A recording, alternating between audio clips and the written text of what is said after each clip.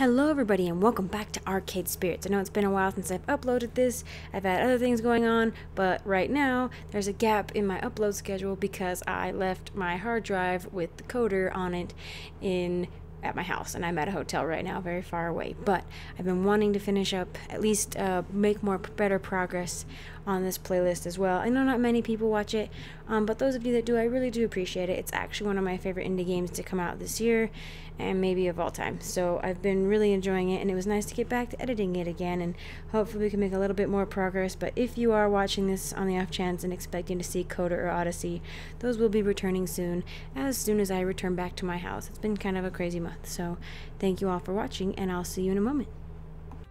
Alright, let's actually play this game. You realized too late you put your own name on it? Yeah, that was... I mean, at some point you could probably do it again. Maybe when that guy... Keep an eye on when that guy leaves the military, maybe. You are painfully plain-spoken. Alright, speaking of accents, let me try to remember all the accents I did for these characters. It's the year 20 whatever, and today is the day. Well, not the actual big day when we reveal Wyvern Keep, but a big day in relation to that big day. And I am completely stressed out. That's right, because at the end of the last part, we went to that arcade, was it, like, auction, almost said audition. Went to the arcade auction, and I ended up getting a Wyvern Keep of the 3, like, super old games that may or may not actually go well. Hey, I just realized this is Deco's Palace. You can think and write English easily, but when you try to talk in English, you stumble over words supposed to have a strong accent. Strong accents are attractive. Dun dun dun dun! Hamza! Yeah, and I am completely stressed out. Yep. My mission, which I choose to accept, and I kind of already chose to accept, is to spread the word about the upcoming Funplex event. That's right, and we've decided to be super, like, we went through that thing where it was like, don't compromise. The first chapter was about not compromising and standing up for yourself and for your dreams. The second chapter was about learning to, because life is about compromise in many ways, but you can't compromise and, like, you know, lose yourself in the process and not stand up for yourself. But you do have to be able to, like, give and take, you know, because people, you know, like, it kind of ties into the thing where it's like everybody's dream is trying to go after their dream, and, like, you know, sometimes you don't have to necessarily go head to head, but, like, there are things that need to be accounted for, like actual practical things like money and, like, availability and space and all this stuff. So you do have to make some compromises. It's learning to make compromises wisely that helps you further your own goals. Da-da. Okay, upcoming fun. Yeah, okay. The one that I'm in charge of. The one that I put a ton of effort and hope into already. The one where if nobody shows up, it spells doom for all. No pressure, right? Nope, none at all. No big deal. I mean, if they fail, I'll only be the laughingstock of the entire Funplex. They'll call me the Funplex failure for the rest of my days. I'll be shamed, forced to wear a giant red F on my chest. That may be a little bit going far. Snap out of it, Eric. Did I ever tell you guys that I read The Scarlet Letter when I was, like, in 7th grade? And I read that whole book without knowing what the Scarlet Letter meant. Like, the A branded on her chest. I had no idea. Absolutely no clue. I read the book and I was like, it's okay. And I actually didn't like it at all when I first read it. And then I read it 2 times later, one time in college, like one time in high school and one time in college. And it was at the college reading that I finally liked it. But yeah, it took me until, like, I think the 3rd reading, to be honest, to figure out what the A meant. Or, yeah, it was great. It was great.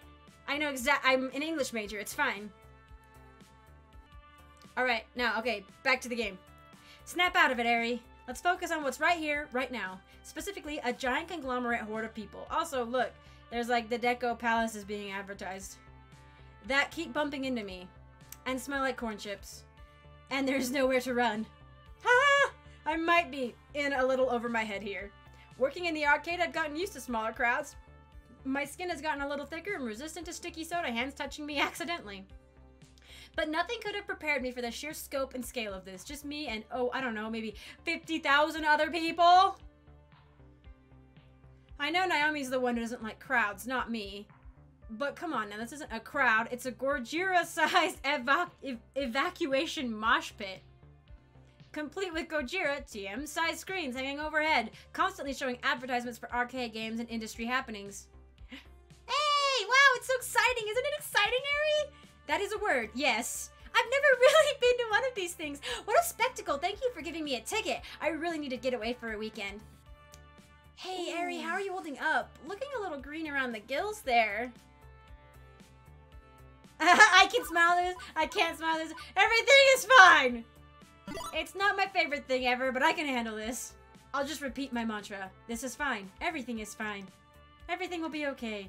Not an ideal situation, but I got this, Juniper. Sure, there'll be a struggle, but what doesn't traumatize me today can always traumatize me later. This is exactly why I came here with you, to help you in your hour of need, and to get away for the weekend, but still, hour of need. It's true, Juniper has helped me get through a lot, but beyond generalities, I think she specifically wanted to make it up for the whole job offer situation. Yeah, okay, so hang on. It's nice to have her here. We're not going to let a little thing like that stay as a sticking point between us. So, what's the plan? Huh? We can't just stand around all day, Ari. There's a lot of ground we need to cover to make your funplex a success. Also, I need to just slow down in general because I'm tripping over myself. All right, this is my voice actor training. You guys ready? Get pumped. Okay. How are we going to attack this? What's the first move? I was just going to sort of play it by ear. You didn't plan for this? Like, at all? I was too busy lying awake all night, stressing out to worry about planning things. Look, I'm new at event management, much less event promotion. Okay, so I already said this line. Squirrel Senpai, why? Why? Ari! Well, let's start with this. Juniper swings her book bag off her shoulders and crouches on the ground. She opens it up and pulls out a stack of papers. Hold these! I cradle them in my arms. Okay, I'm holding these. What are these exactly? Flyers, silly! The ones you wanted for promoting your big event! I managed to print off quite a few before the boss started giving me weird looks. Why are copier rules always so strict in office jobs? It's just paper, and I needed it. I flip a sheet over, and I start to remember. Dun, dun.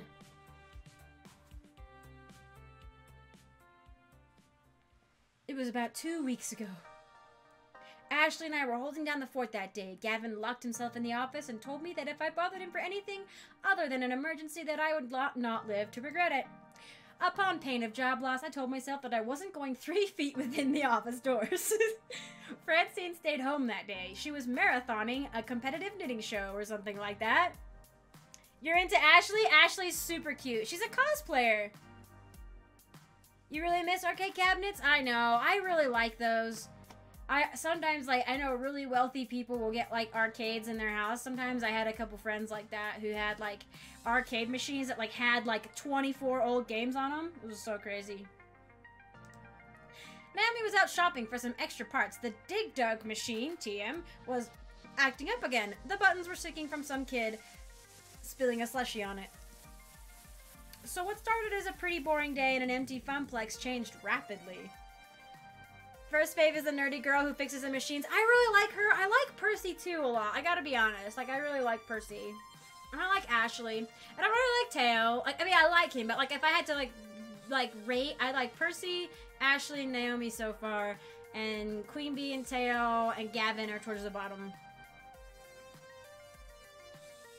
Slushy. Yum, yum, yum. You have one arcade machine? Yes! That is because you're just like, it's a symbol of how wealthy you are to have an arcade machine. Pac-Man? See, that's what I love the Pac-Man arcade and the Space Invaders. Those are my favorite. You remember you're like all the girls way more than the dudes? Yes. I like Naomi and Ashley a lot. Percy's really cool though. I like him. You ended up becoming besties with Queen Bee? That tells me a lot about your personality, Subby.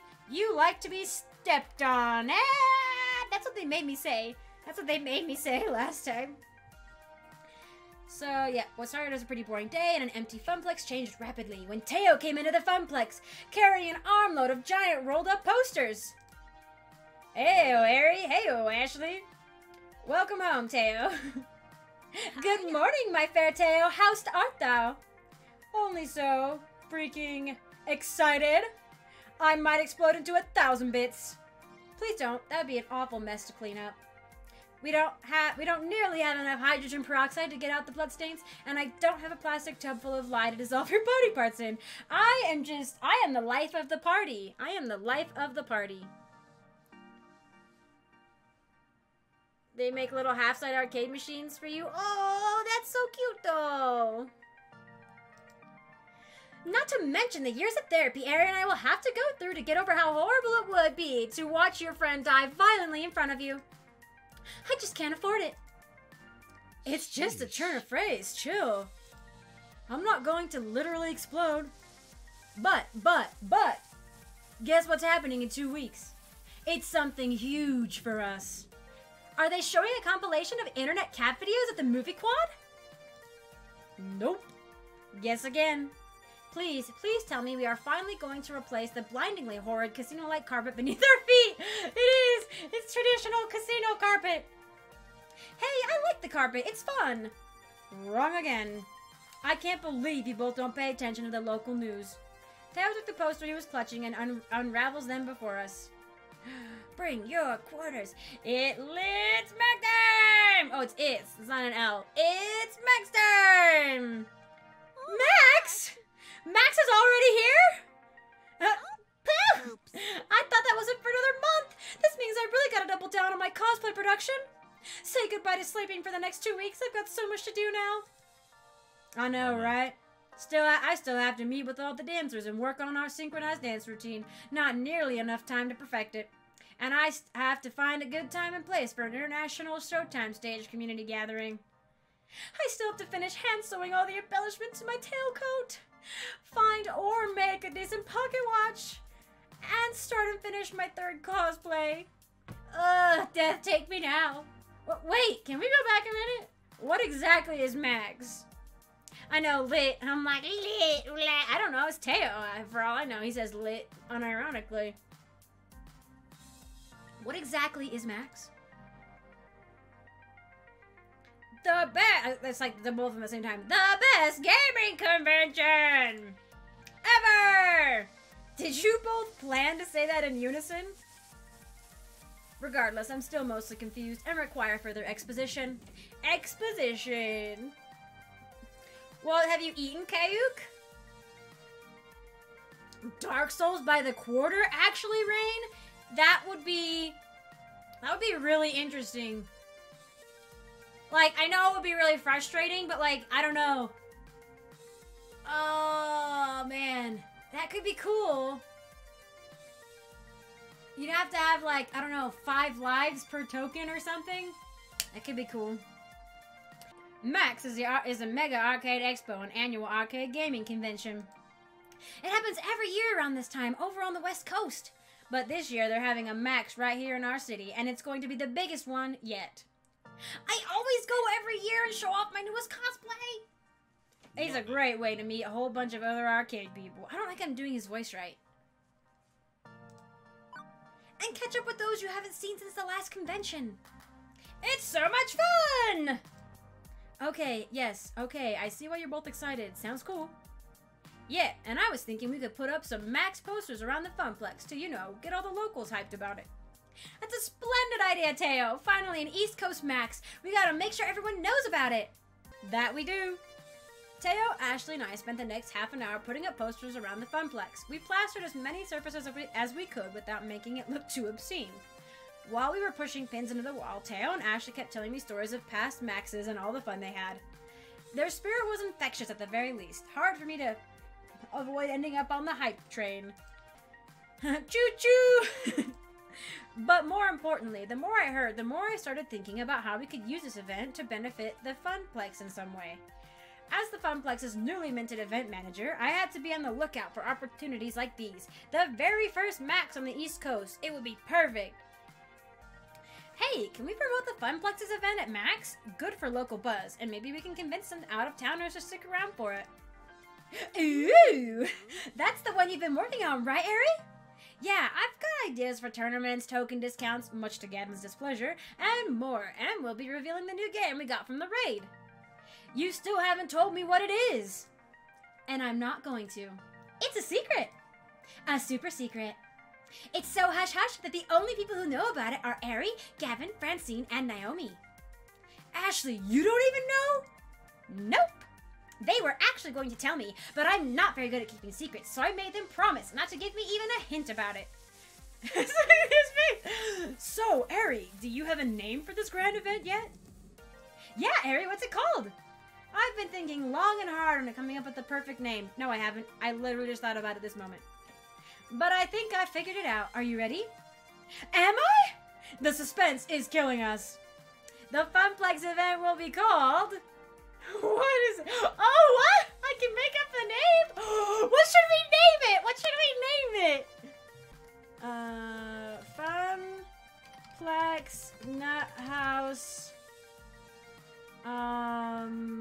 Fun Times. Nope, that's so dumb. Funplex Nut House. Oh my gosh.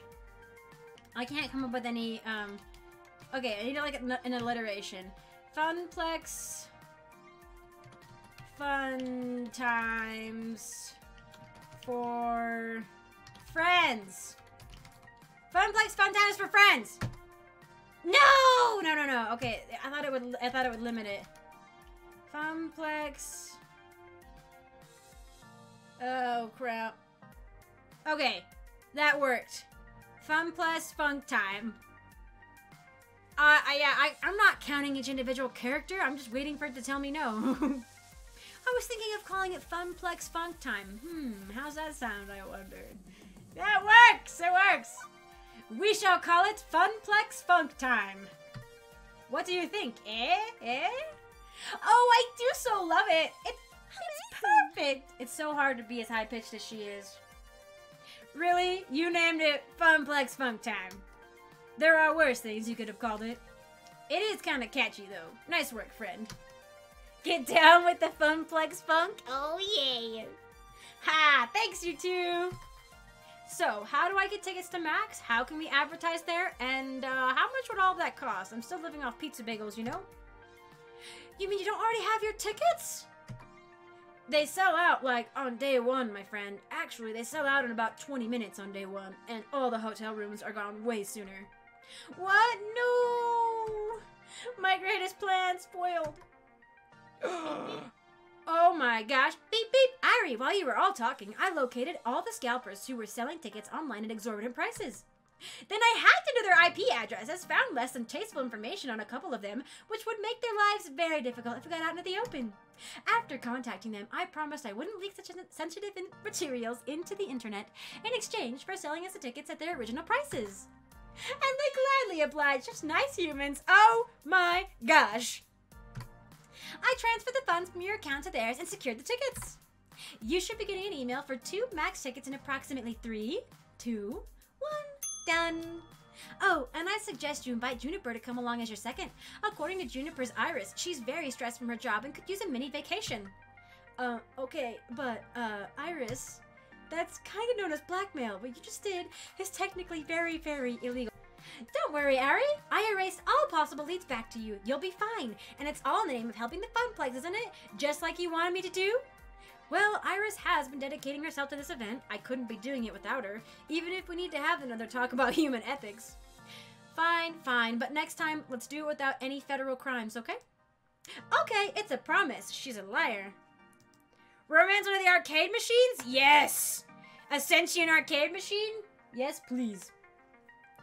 Regardless, hey, tickets, now you can go, sweet! And I'm not gonna pity a few cold-hearted, bloodthirsty ticket scalpers myself. Those guys ruin events like Max. You know, your Iris is really cool. It's making me think maybe I should get one too. Also, while I was procuring your tickets, I stumbled across the Funplex's face wall account. It hasn't been updated in exactly 13 weeks, 2 days, 14 hours, and 54 seconds. The Funplex's social media presence is completely non-existent. That's unacceptable. Why hasn't at least Ashley been doing that? Our one true love video games? Exactly. We just need a romance and arcade game. I know, right? An AI in an arcade. Have they never seen Tron? I definitely get a little bit of Tron vibes from all of this. Wait, we have a Facewall account? I mean, that does make sense, but still, I had no clue of its existence. I knew, Ashley! I knew it! I sort of run it. I'm really bad. Look at that. I love that. I'm really bad at keeping up on it, though. That sounds like it would be Gavin's thing. Why isn't he in charge of it?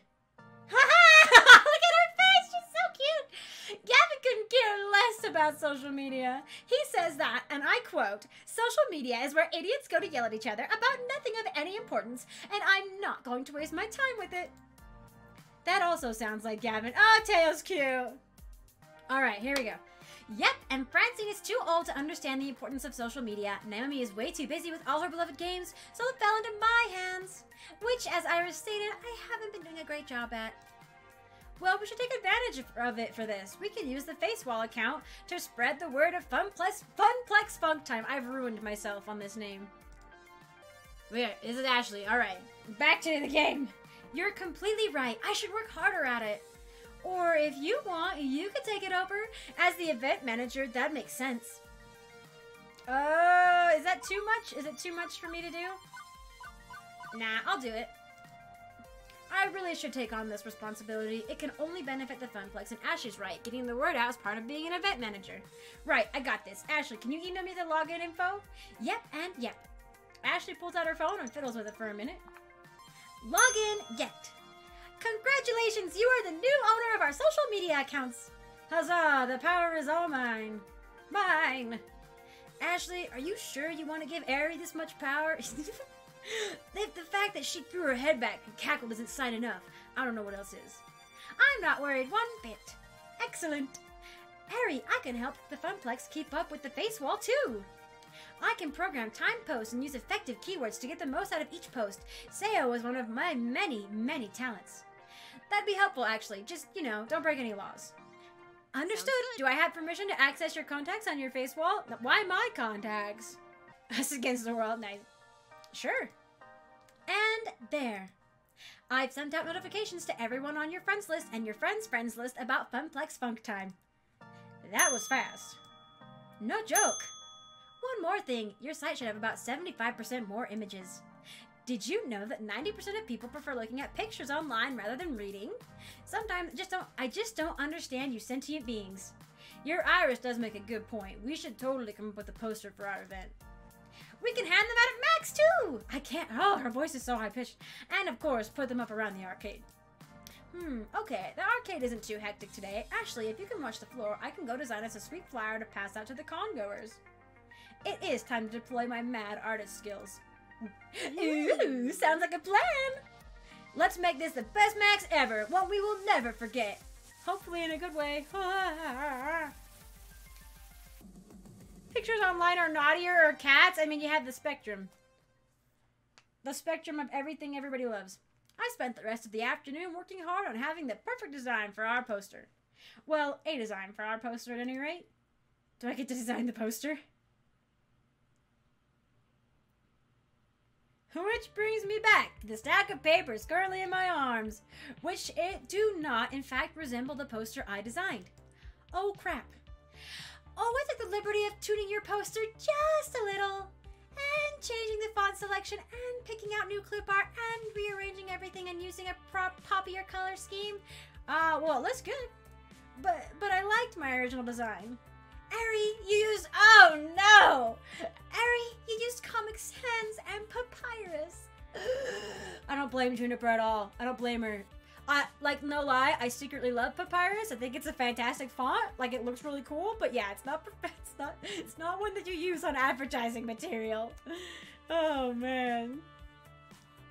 Comic Sans is cool, right? It's like a comic book. Gamer nerds love comic books, don't they? And Papyrus was in that movie with the blue cat people, aliens everybody loved. Oh my gosh, is that an Undertale reference? Oh my gosh. Take it from a wannabe visual designer. Comic Sans is a one-way ticket to the uncool zone. But these new flyers are gonna pull people in from the four corners of the globe. She wants to be a visual designer, nice. Well, yeah, I mean, I guess these are kind of not bad. Pretty good, actually.